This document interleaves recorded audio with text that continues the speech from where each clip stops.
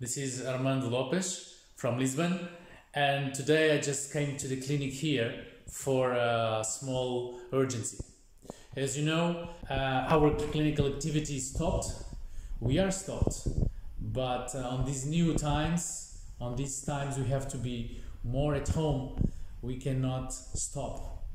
And so it's time to learn, keep on sharing knowledge, develop our skills and improve ourselves.